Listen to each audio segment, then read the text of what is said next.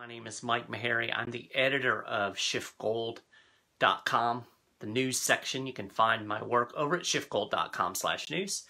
And I thought I would spend a little bit of time today talking about silver. We talk about gold a lot, and silver tends to get lost in the spotlight. I kind of call silver the unwanted stepchild of gold, but there's some really interesting things going on in the silver market right now that I want to touch on.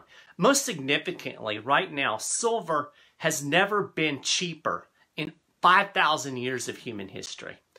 And when I say cheaper, I mean in relation to gold.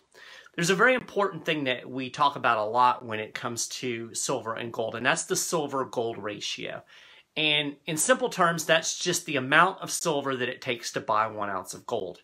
Today, the silver-gold ratio is just under 112 to 1. So it takes 112 ounces of silver to buy 1 ounce of gold.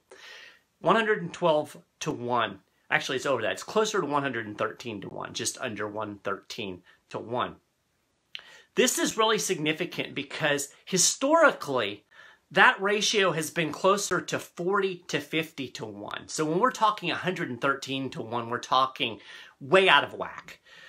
In fact, we hit a record for the silver-gold ratio in March. It went all the way up to 120 to 1. That tells us that silver is way underpriced compared to gold, or you can look at it the other way, gold is way overpriced as compared to silver. Now, this is really significant because historically, like I said, we've had a 40 to 50 to 1 ratio. At some point, history tells us that ratio is going to close back up and come closer to normal. Now, if you go over to SchiffGold.com/news, I wrote an article about this. I think I published it on Monday, and I actually go into some of the history of the silver-gold ratio. Back in ancient times, it was actually closer to 10 to 20 to 1. And then as silver became less used as a monetary metal, that spread a little bit. But like I said, when you start seeing ratios of 100 to 1, 120 to 1, that's way out of whack. In fact, last year we were talking about the silver-gold ratio being very wide, even at 80 to 1, and we were talking about silver being on sale, and that's only expanded in recent weeks. So let's talk a little bit about silver. How is it different than gold? Well, the main difference is silver is much more of an industrial metal. About 60% of silver's demand comes from industrial applications. Back in the olden days, that was primarily in the photo industry. It was used as a backing on film and an integral part of photo processing.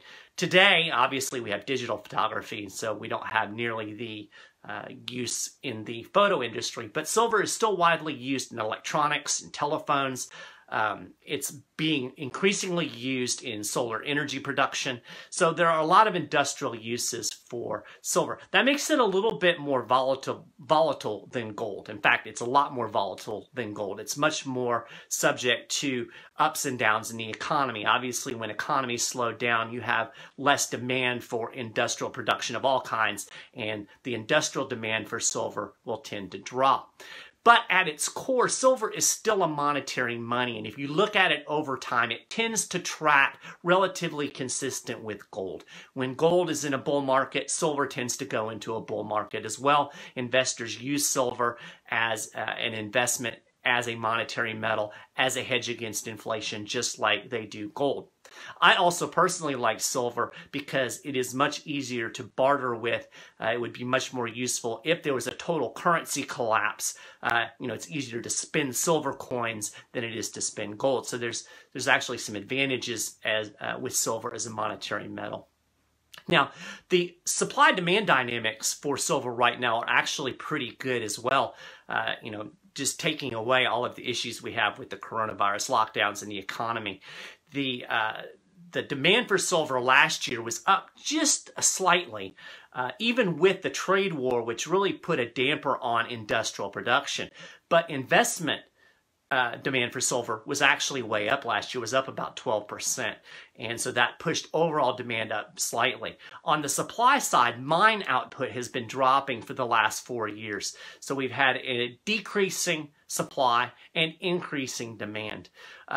I think going forward, as we look at the economy slowing down due to the government lockdowns with coronavirus, we're certainly going to see industrial demand for silver fall off. But I think investment demand is going to really skyrocket. And we've seen that actually in the bullion market, where we've had a shortage of silver coins, a shortage of silver bars, very high premiums on these products right now because they're just very, very difficult to come by. So we have very good supply-demand dynamics going on with the silver market. We have an extreme spread in the silver-gold ratio. That would indicate, historically speaking, that this is a really good time to get into silver. Like I said, it is extremely cheap relative to gold right now. It is essentially silver on sale. And if historic trends come to pass, then almost certainly either gold will have to drop significantly or silver will have to go up significantly in order to make that gap, that silver-gold ratio, come closer to its historical norm. I think it's highly unlikely that gold is going to drop significantly in the next year or so, given the amount of money that the Federal Reserve is pumping into the economy, the amount of money the government is borrowing and inserting into the economy. It is an inflationary environment. Inflationary environment is good for gold, and it's good for silver as well. Interesting fact, silver generally outperforms gold during a gold bull market. And we saw this back in 2008. When 2008 first started happening, when we first started seeing things unwind, when the stock market first started to crash, the price of silver dropped like 56%, whereas the price of gold dropped about 26%. This was from early 2008 to the end of that year. Once the Federal Reserve stimulus started kicking in, we saw gold rally to its highest level ever, around $1,900 an ounce. That was about a 26% increase, or 56% increase if I'm wrong.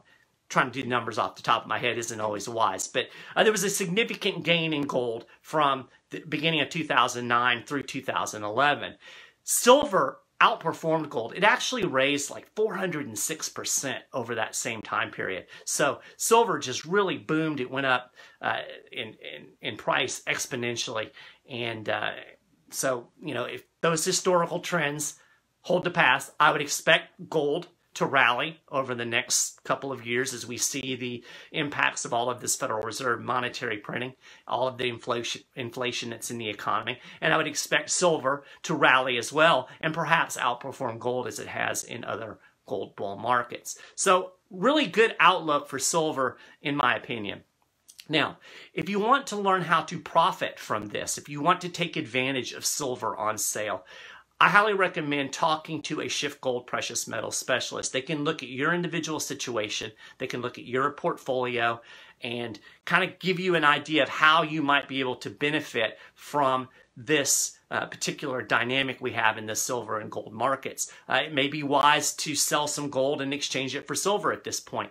But again, this is something that you would want to talk to a SchiffGold precious metal specialist about and get their expert opinion and really look at your own personal portfolio and your own personal situation. But I think overall, we have a very strong outlook for gold, both in the supply and demand dynamics and in the fact that we have a significantly out of whack silver-gold ratio. So check out silver. You can get more information by calling SchiffGold, talking to one of those precious metal specialists at 1-888-GOLD-160, or you can shoot them an email at info@SchiffGold.com.